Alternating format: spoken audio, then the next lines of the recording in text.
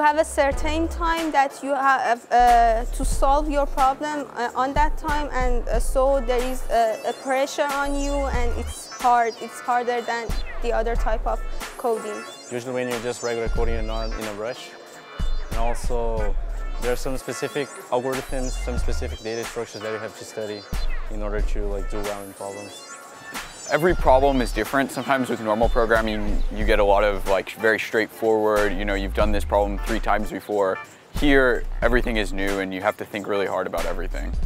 You're under pressure and you also focus on different things. So, for example, you focus on speed rather than being a good coder, something that's understandable to other people, that's maintainable. So yeah, that's different, and you have to be able to manage that. In competitive programming, you don't have to care about some things, you don't have to care about the maintainability of the code, and you have to care that much about the testability of the code. And those things are usually really important when you're writing code for a company or for a research group and those kinds of things.